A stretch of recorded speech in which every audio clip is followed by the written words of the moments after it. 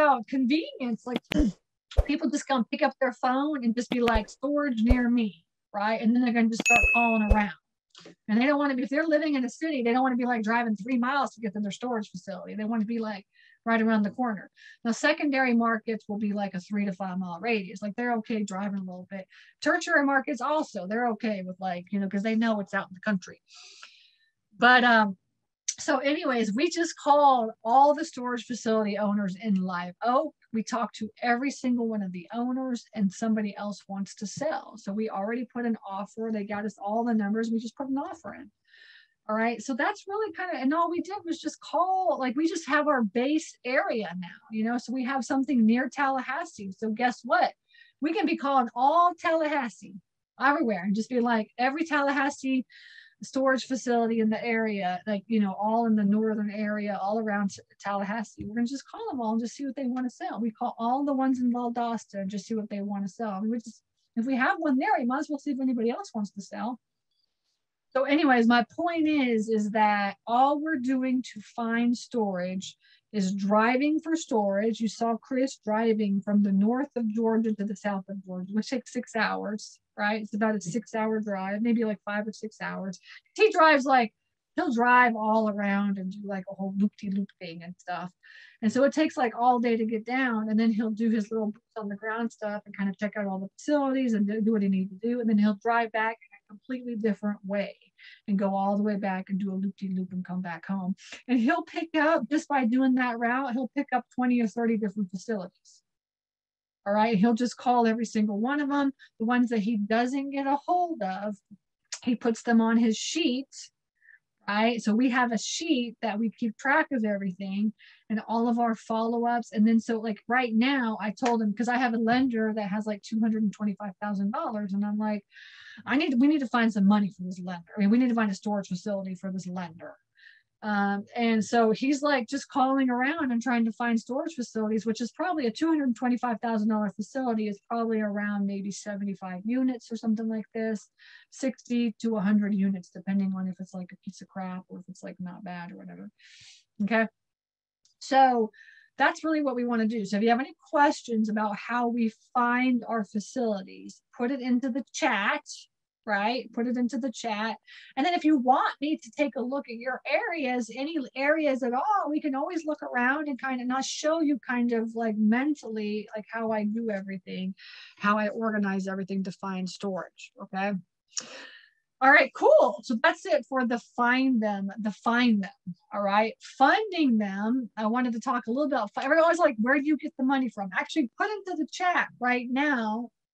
If you really truly are interested in buying self-storage, put into the chat whether you've got money or you don't have money, or you know where to find money.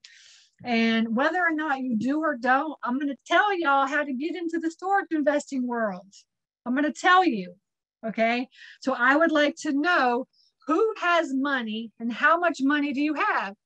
Don't be embarrassed, because guess what? When I got into the business, I didn't have any money. And in fact, all the facilities that I ever buy, I never put any of my own money into them.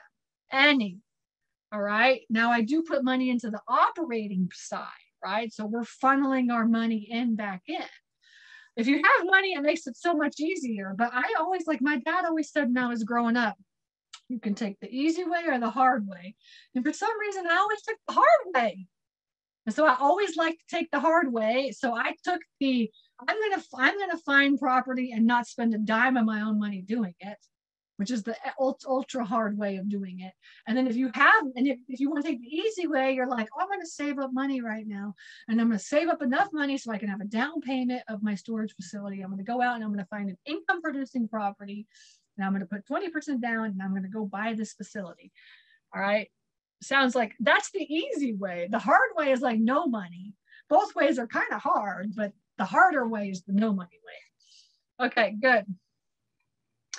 All right, so let's see. We got a little bit of money. I have time and a little money. Obviously, I don't have any money. Okay. So you guys don't have a lot of money. Awesome. 25K. Okay. So 50K, awesome. Okay, good. Okay, got it. Some money allocated for remodel. There's no remodeling in in storage, honestly. Very, very, very little. Now, I mean, that's called in self-storage. Remodeling is called CAPEX, okay, capital expenditures. So on the commercial side, on the residential side, you renovate and you remodel. On the commercial side, you do CAPEX, capital expenditures, okay? Most of the time in the storage world, there's not a lot of CAPEX. Now, we have a storage facility that's going to be getting repaid.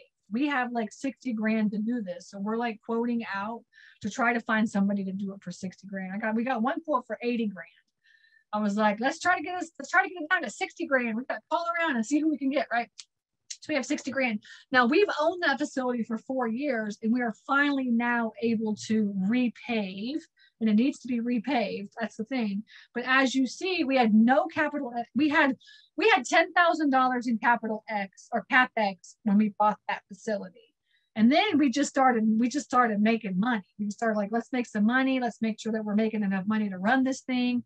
And then on the back end now, 4 years later, we have enough money to do paving. All right.